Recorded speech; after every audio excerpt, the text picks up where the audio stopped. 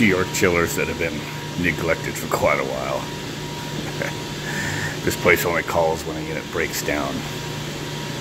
One compressor in one of the two chillers has been down for a while.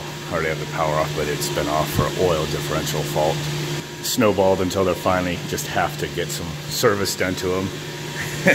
There hasn't been history of service to these for years. So, cleaning out the barrels there. Have somebody doing punching the tubes.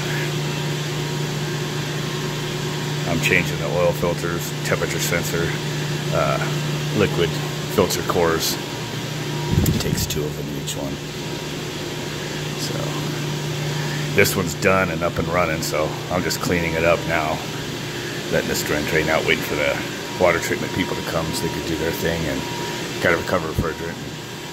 Change the filters, oil filters, liquid dryers, temperature sensors on that one as well.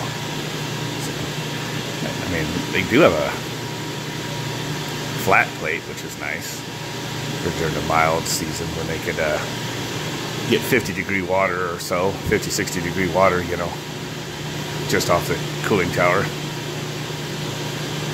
But not this time of year. For some reason, this thing's set kind of high in the EMS. There's no run permission. It's like 58 leaving, 62 returning. You see this with cycling, but it's like it's cycling off at like 55 degrees. Oop, there it goes. It's only running down to about 50. It just happened to kick on right now. There you go. Yeah, so building loads bring it back like 65, 66 degrees. That's even higher now. So